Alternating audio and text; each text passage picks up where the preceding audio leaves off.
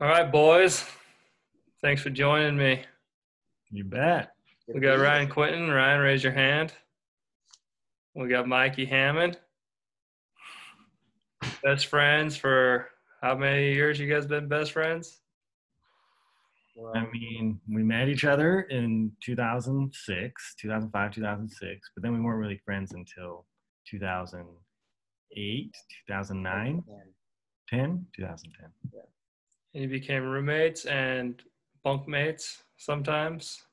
Yeah, well, I didn't know Michael Hammond well, at all, and we played this volleyball tournament together, and after that was like probably like the first time we had really ever like hung out for any time, and like after that volleyball tournament, me and some of my other friends from Canada were like going back to Canada for Thanksgiving. And Michael, who literally like we hung out with him that one day, was like, "Hey, you guys are going back to Canada? I always wanted to see that part of Canada. Can I come with you? Can I come with you? Stay with your guys' families in Canada for a week?" And we were just like, "Yeah." And so Michael came up, and then we just like immediately became like really good friends. And then when we came back down from Thanksgiving, um, Michael, he was living with his grandparents at the time. And so then when that new semester started in January, I think, then Michael just moved in with us. And then we were roommates for a long time. And for a long part of that time, we slept in a room where there was like 4 beds all pushed together in one room. And me and Michael slept in the 2 beds beside each other. I'd often wake up and his mouth is like open, like right by my mouth.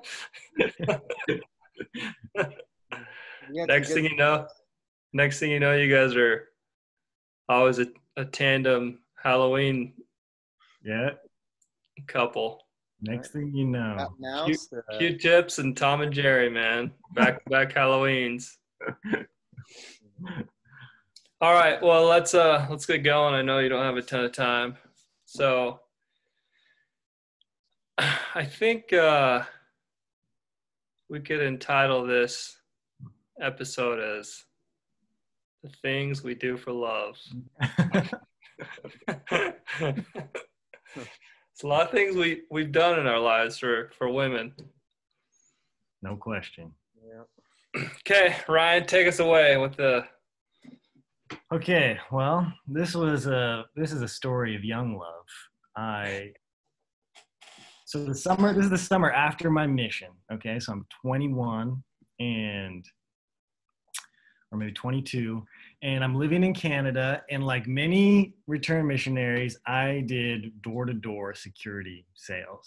But unlike many return missionaries, I was very bad at it. And so I hated that job so much and was so bad at it. And so mostly just didn't work. Mostly just saw every movie that came out that summer with me and another buddy that was also hated sales. And so it was just like a really fun summer, but not very financially good. So one day we're like looking for something to do so that we don't have to knock on people's doors. And our other buddy, who's actually like a really good sales guy, he's like, "Hey, you guys want to go see Taylor Swift tonight? She was playing a concert, and this is in Edmonton, Alberta." And often when I tell this story, people want to know which tour. So I'll tell you, it's the Fearless tour. Okay. And so we were like, "Yeah, I want to go see Taylor Swift, but like we don't have tickets." And he's like, "We don't need tickets." And we're like, "What?" And he's like, "Just trust me."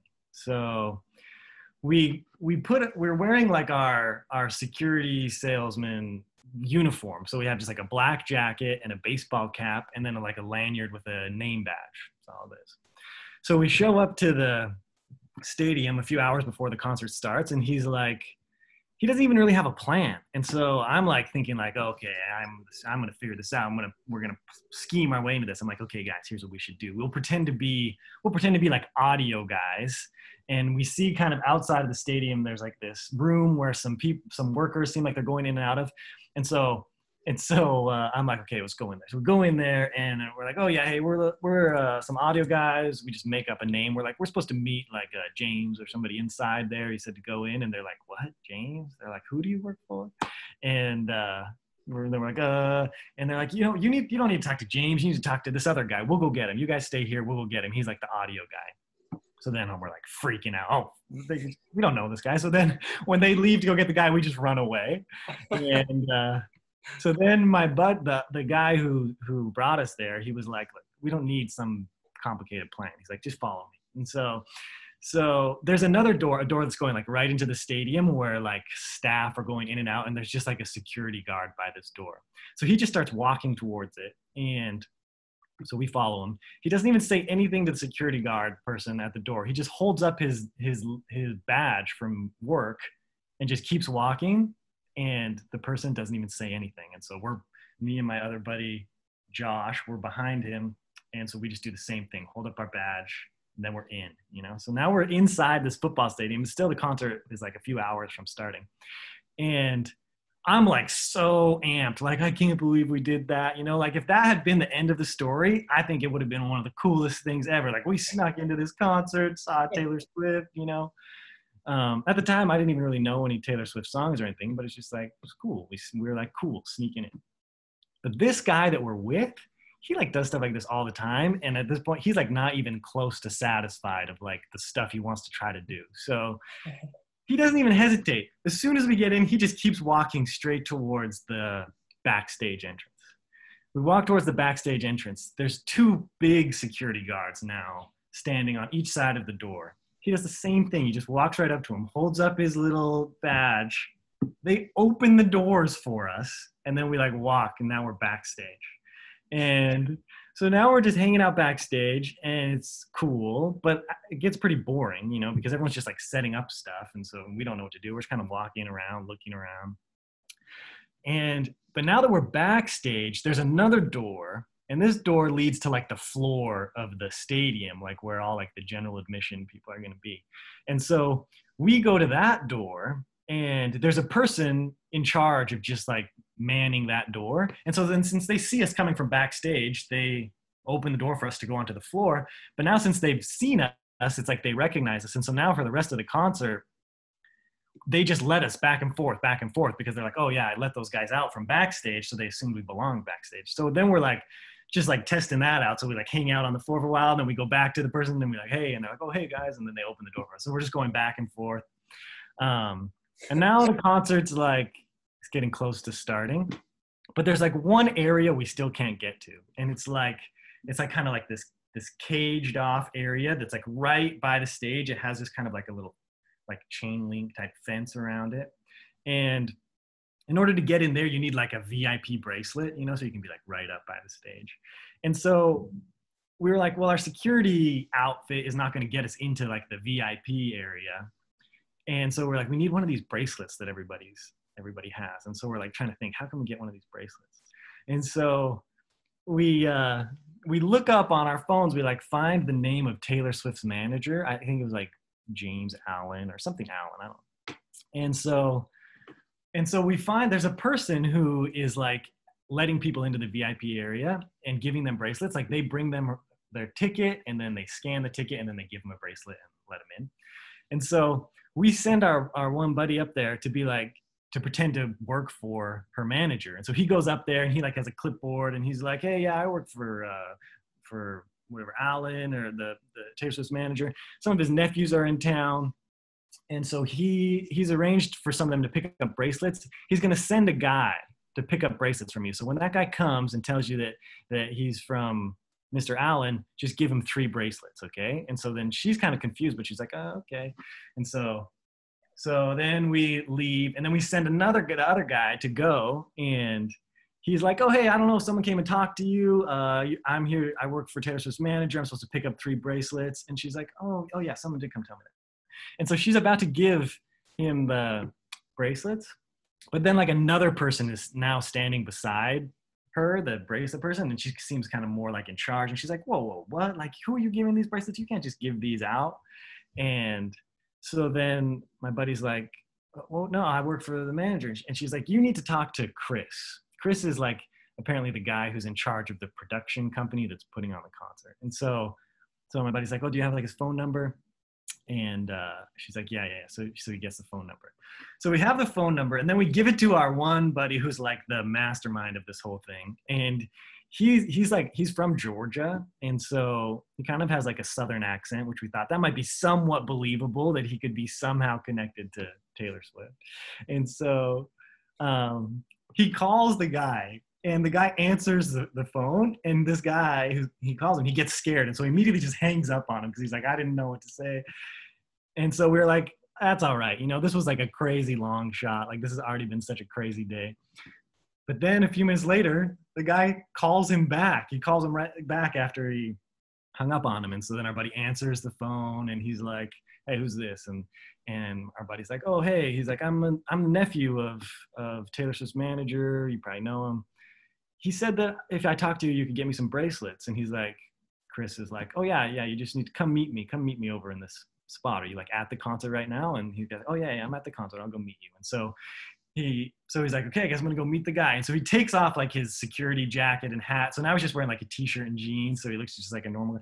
So he leaves, and we're like, there's no way he's coming back with bracelets. Like, he's gonna come back with police, and we're gonna get thrown out of here is what's gonna happen.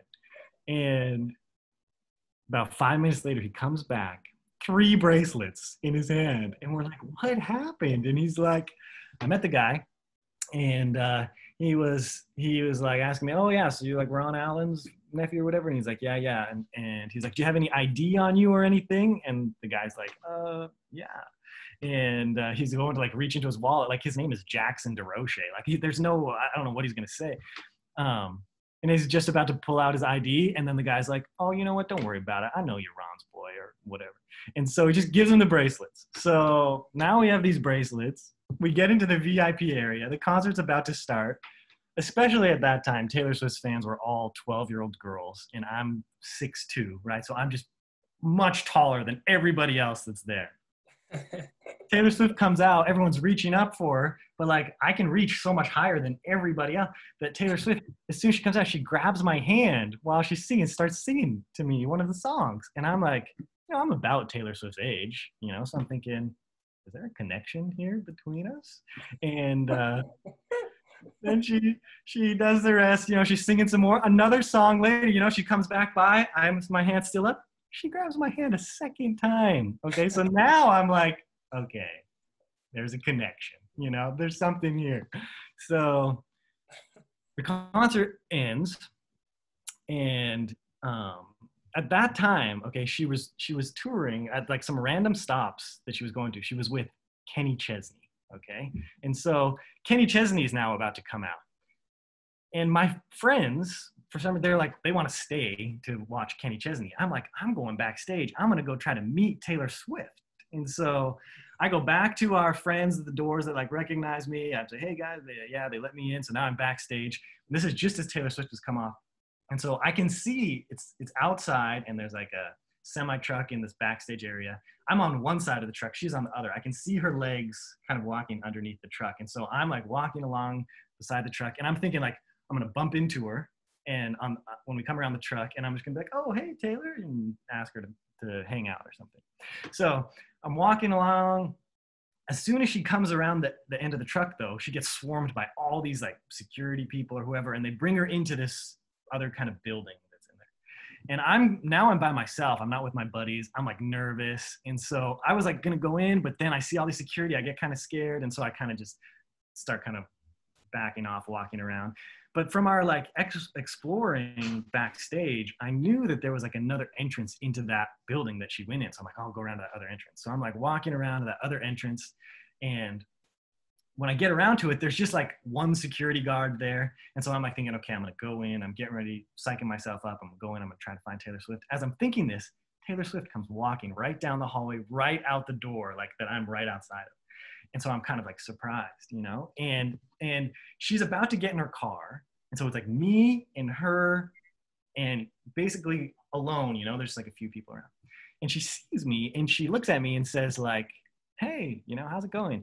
And I'm so shocked that like this worked. And now I'm face to face with Taylor Swift. She was wearing like this gold sparkly dress, she was looking very beautiful. And so I'm kind of just stunned, like, and so I don't say anything back, and she's like looking at me, waiting for a response, and I'm not saying anything.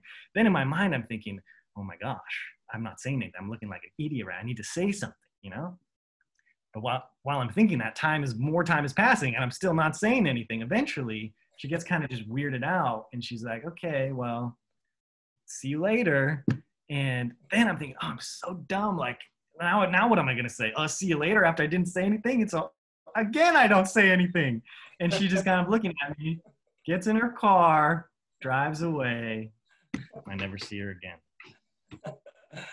Oh, dude. That's classic, man. That's a good story. Now, I've heard that story because I lived with Ryan probably about 6 years of my life, So I've heard that story probably almost 20 times, maybe. And let me tell you, it does not change because a lot of people are like, oh, that's not real. That's not real. I'm like, it is real. Like, I know one of the guys that he was with, Josh, like he's a friend of mine. And so it's like kind of crazy, and people, it's kind of an outlandish story. People are like, no way that happened. But I'm telling you, it never changes. And so if there's any indication that that story is true, I feel like details would be kind of embellished. Yeah, but every single detail, it's always the same, and it's. Dude, I heard that story from you, Ryan, like 6 years ago, and I forgot most of it. That was good, man. Yeah. Looking back though, in hindsight, you probably dodged a bullet, man. If you were your normal charismatic self and you started dating Taylor Swift, she would have pulled you in her web and chewed you up and spit you out and jacked you over and wrote a love song about you and made $1 million off it while you're just in the gutter. That's true. That's what I tell myself, to say, you know what, it probably wouldn't have worked out for the best. So. Awesome. You guys want to tell me real quick about your quests for love, your love quest or whatever you guys did? Yeah, well, I mean, that was a real theme of especially my life, was like, I would always love these girls that were like, that didn't like me or were far away or something. And so I'd go on these quests, to try to win their love quest, but I could never go alone. And so I had the man they call King Wing, he's the ultimate wingman. And so never before was there anyone who was just like so invested in me finding love. It felt like he was almost as motivated as I was. And so he would just be the ultimate wingman. We go on all these love quests, often up to Idaho, not a lot going on up there. And so we go up to Idaho and truly never worked out. Dude, Ryan, you probably don't know this, but we're in Peru. Yeah. Speaking of Michael's invested interests, we're in Peru. I propose. Yeah. Rachel's wearing a ring, but she has it flipped, so you can't see the diamond. So it looks like a regular ring. Or whatever. It was like a fake. It was like a cheap fill-in ring. Anyway, I don't even know if it had any diamonds on it. Anyway, she had it flipped around because we hadn't told anyone yet. And we're standing there in our Airbnb. There's like 11 people there. We're all standing around this crowded kitchen trying to taste these new exotic fruits someone just bought at the market. And Mikey looks down and he notices.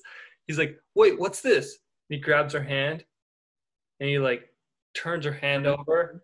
And it's like a real ring. And he goes, oh, what is this? And he looks at her and he looks at me and he immediately starts crying. And he's like, I'm so happy for you guys. And we're like laughing our heads off. And he leaves. And he comes back like 10 minutes later. He's like, I just went upstairs and I said a prayer for you guys. I was so thankful. That's true. That is a perfect gratitude. That is a perfect story of Michael Hammon, where like he's just so motivated for his buddies to find love. There's not a better wingman out there. Through 3 groups of friends, where pretty much every single one of them have got married off. Yeah. Well, I've always felt like, oh, I can't get married until all these guys, get married. But Because you're the king wing, man. King Wing. So what are they gonna do without me? Should talk about, speaking of wings, should we talk about ducks and duck boats? Let's do it. So I'd like this girl. So I had moved to Boston, and Ryan had lived there for 2 years prior. And that summer, I went there. There was this girl that I had known for a long time. And like I went to Jerusalem with her, like years before, like probably 8 years before, 6, 7 years before. And so I've known her for a long time, but things never kind of worked out, but I was always somewhat interested. Anyways, finally she told me that she really wanted to go on a duck boat tour. And she was going to PA school out there, and I had just started dental school. And so I knew she wanted to go on a duck boat. So our first date was on this duck boat. And this is after years of me trying and not trying to get with her. And so finally I'm on a date with her after like 7 years. Right. And the day before we had gone out to get barbecue with me and another roommate. And I didn't think anything of it. I eat food all the time and it seems fine. So I go then the next day we go on this duck boat. And as we're going on the duck boat, within the first, I'd say it's a 2-hour long tour, right? And they go in the water, they go on land. There's no stops. There's no bathroom on it. Within the first 15 minutes, I have to go diarrhea. So bad. And it is hot, right? It's in the middle of summer in Boston, humid. And again, I'm on this date with this girl that I really wanted to go out with for a long time. And 15 minutes, I don't know what to do, because now I have another hour and 45 minutes. I got to sit on this, but I have to go explosive diarrhea. So then I get to the point where I'm like, okay, maybe I should just go like a little bit, like release a little bit. Wait, though. Did you explain that the duck boats, that it's like a bus, right? It starts out as a bus, right? But now you're in the middle of a river, right? You're like locked in. There's no way to get off of this thing. I'm not there yet. Okay. So you first drive around the city. Right. You're driving first. But within the first 10, 15 minutes, I'm like, I got to go. While we're stopping though, maybe you're going to get to this, but can we say how bad of an idea it is to think that you could just go a little bit of diarrhea? I was wearing jeans, and so I thought, oh, they're a little bit thicker, so it's not like going to bleed through. I'm telling you, and after I tell the story and people kind of tell me, oh, that would have been a bad idea, I kind of maybe I was delirious. I don't, because I had to go so bad that I'm just like, anything. I would do anything, And so I'm like going, and I am like, at this point, like I'm sweating. I'm getting like the diarrhea chills, I'm sweating down, And then I'm like looking over at her and just like trying to be pleasant, but inwardly just everything's churning and like I'm like freaking out. And so I'm like really trying to focus on like what the person's saying, like the tour guide's saying. And so by the end of this tour, like, let me tell you, I know Boston like the back of my hand. Like I could give people tours of Boston so well because I was trying to just so focus because I was like trying to keep my mind away from pooping my pants. And so, 15 minutes in, I try to fill out, but my body will not let me go to the bathroom. And then, half an hour goes by. I'm like thinking, he tried. You tried to go. And I could not go. And so then I'm like, okay, it's been like maybe half an hour now, and I'm like scanning just trying to figure out what is a way that I can get off, like this boat so I can go to the bathroom. And so but it's kind of high up off the ground. You can't just like jump off and plus it's like my first date with this girl. It'll be like so weird. All of a sudden, like I take off and like, what? Like, You what jump happened? out of the bus. Yeah. And so it's like an old World War II landing craft. Like it's like this big old thing that's like raised off the ground, you know? So then I see a porta potty from like a construction site. And I think, and we're stopped at a stoplight. I'm thinking, this is my chance. You know, if I'm going to go, like, this has got to be it. But again, all these like conflicting feelings of like, you can't leave her. This is like so weird if you leave her or whatever. And I'm like, oh yeah, I can't do that, you know? Anyways, fast forward another half an hour. This is after me literally trying to go multiple times in my pants, but my body will not let me. You're now in the water. And you're in the water, it's like a half an hour. You're in the middle of the Charles River. And so I'm thinking, well, I'm going to jump off this boat right now and I'm just going to go in the water and I'm going to swim away. You know, I have to go that bad. And the Charles River is not a river you should generally yes, swim. It's very That's dirty. added layer. People, you don't want to swim in it, right? But I'm not thinking that. I'm just thinking I am going to poop all over this bus, you know? So I finally I'm able to just not go. We're getting closer. And as we're approaching, we go back into like the downtown Boston area, Prudential Center, Back Bay. And there's like a grocery store there and whatnot. And I hear the tour guide at like the end of the tour, there's like this grandma asking for her grandson saying like, hey, do you know where like the closest you know where the bathroom is? And he's like, well, you think it would be in the Star Market here, but it's actually at the Copley Square Hotel, just like down the road right here. And so I hear that. All I say to this girl is I say, I really have to go to the bathroom right now. And I just peace out. I don't tell her where I'm going, what I'm doing. I just like peace out, you know? Which is amazing that you kept it from her this long and still were able to like normally interact on the date. Yeah. And so I'm just like, I really have to go to the bathroom right now. And I just peace out, right? And so I go, and it's like a miracle, right? I go into this hotel. I keep on going straight and I turn right. You know, you go left or right. I turn right, the bathroom's right there. And I'm like, I sit down, explode. But because I'm holding it for so long, it's like hurts and I'm like trying to go and it's not like really that great of an experience.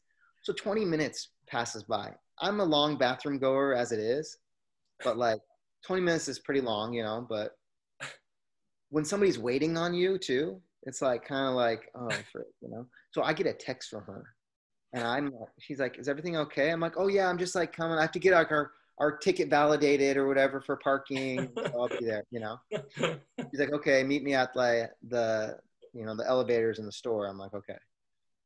So I get up, I have to go again. So I sit down for another, 5 minutes or whatever, and I have to go again.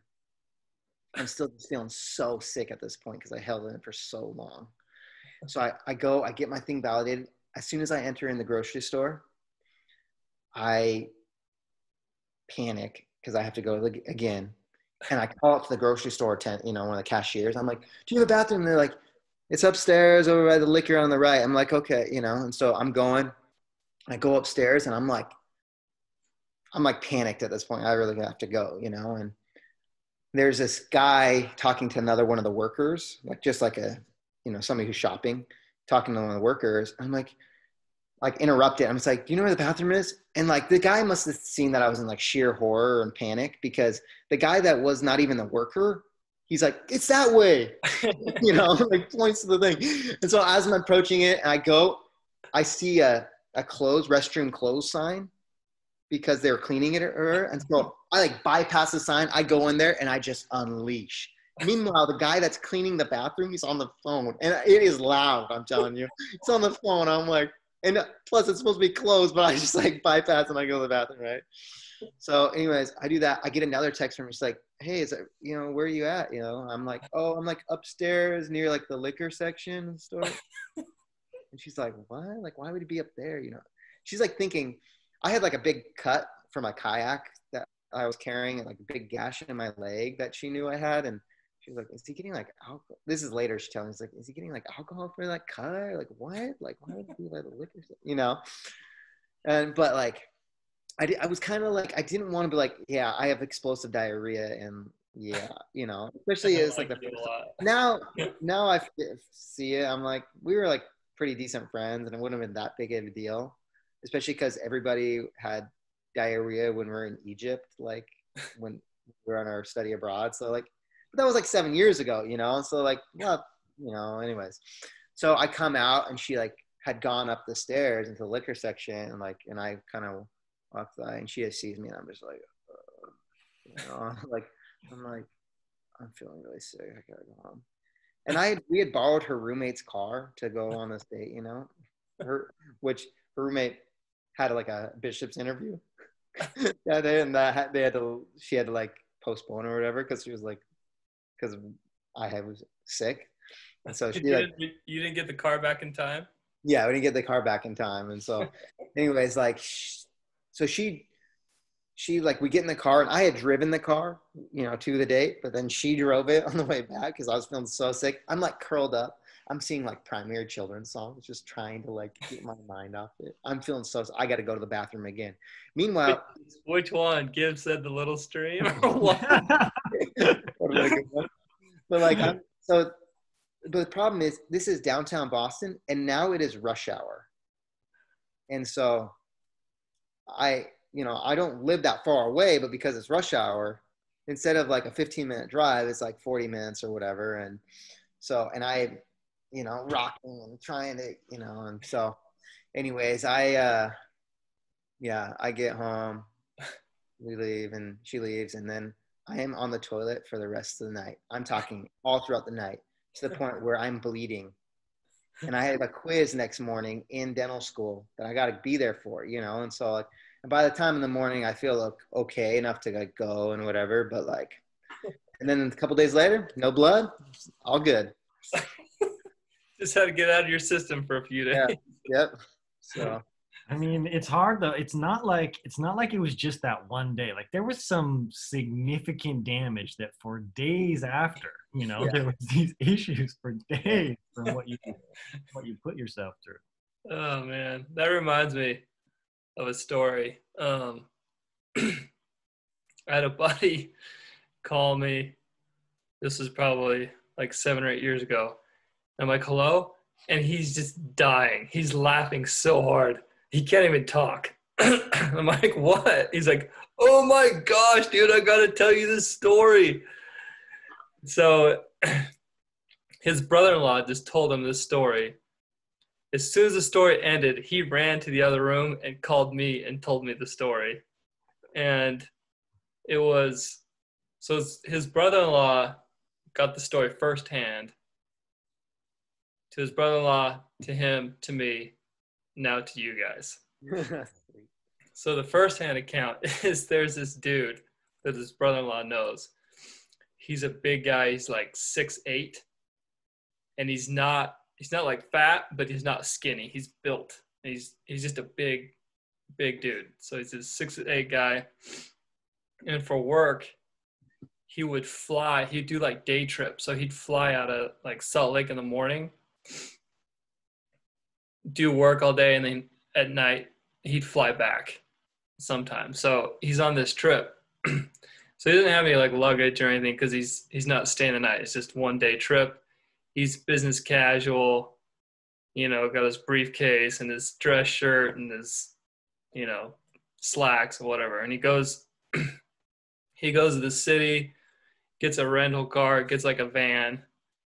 And I don't know what he did for work, but he'd pick people up and he'd like drive them around the city. So I don't know if it was like real estate or what, but he has these like clients or potential customers riding with him.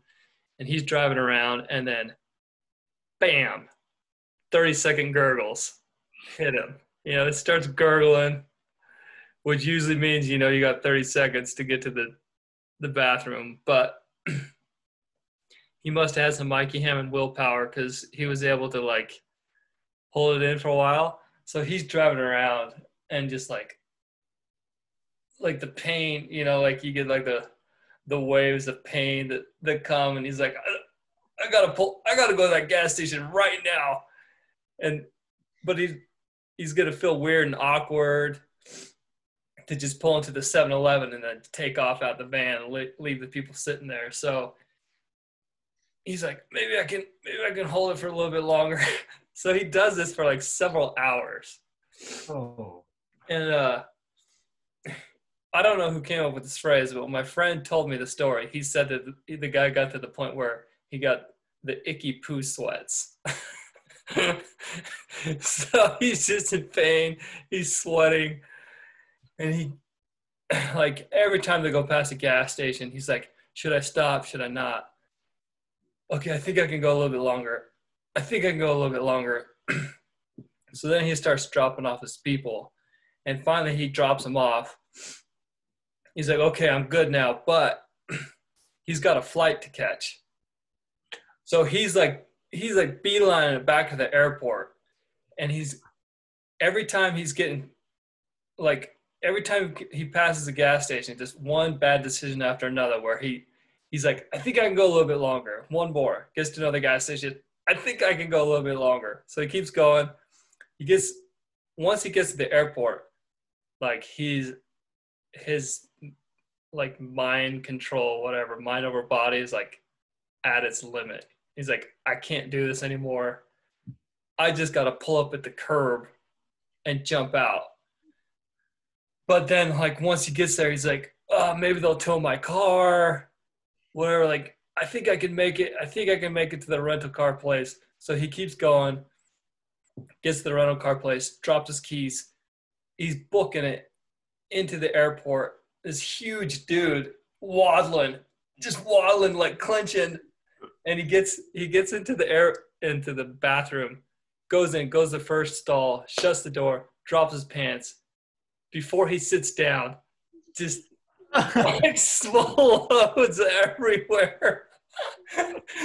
So now he's like looking down, and this is like, it's all over the place. So he sits down, finishes, and then he starts like trying to clean up, and he's like, I don't have time for this. But it's all over everywhere, all over his pants. So he doesn't have a change of clothes. So he takes his pants off. He throws his underwear away. And he goes over to the far sink in the bathroom, and he's washing his slacks. Oh. So he's got dress shoes, dress socks, nothing else until his waist, and then he's got his dress shirt. So he's like butt naked from his waist down. He's in the corner in the sink washing his slacks. Oh. In a public and he's like frantic because he's scared he's gonna miss his flight too. So he's in there, and then obviously it's busy because it's an airport. So people are coming in, and some dude comes in and like walks in slowly, and he's like trying to be like inconspicuous in the corner with no pants on. And this dude walks in and walks into the stall where he just was, which was not cleaned up. And this guy loses it. It just starts swearing like, holy, and just going crazy. And the guy's like, just like out of his mind, and he just immediately leaves. And the guy's in the corner like trying to make it look like obviously it's not him. So then he dries it. He's holding his pants under the dryer, tries to dry it off, puts them on, going commando, walks out, and he's walking down the hall, like to the gates, and he can smell himself. It's just horrible.